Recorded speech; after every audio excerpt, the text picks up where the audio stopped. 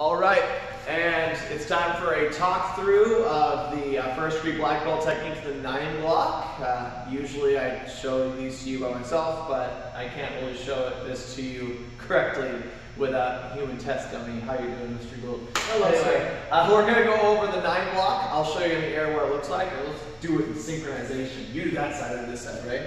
So, starts with the front hand high, other hand low, and then it goes here. Right, spectacular demonstration. Boom, right there. That's what the 9-block looks like in the first degree black belt form. Now, what it's for is this: it is an arm trap that's demonstrated part way through. So, what happens is bad guy grabs right here, or punches or whatever, and what I'm doing is this hand is going here, here, here. All right? Ready? One more time. Ready? Here. Here, and it's an arm trap. We've got his arm trapped right here. In the form, it's demonstrated right here. In self-defense, we can move it into a hammerlock and do some damage to the shoulder, which we don't want to do today. All right, so let's get slightly close to the camera. So right here, this hand that's high goes to the wrist. The hand that's going on the outside goes to the elbow.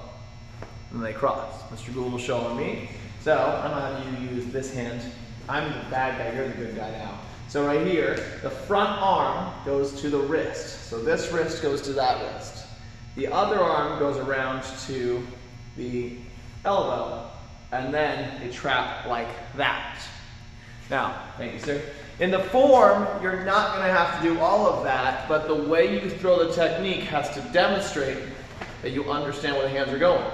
That the high block hand, that the high to low hand has to go inside, while the low to high hand starts face up, and then goes on the outside until it finishes here. This hand at the shoulder, this arm not quite a low block, all the way here, and almost low block, like a 9 or a P. So, that's the 9-block. Start position, execution, and all right.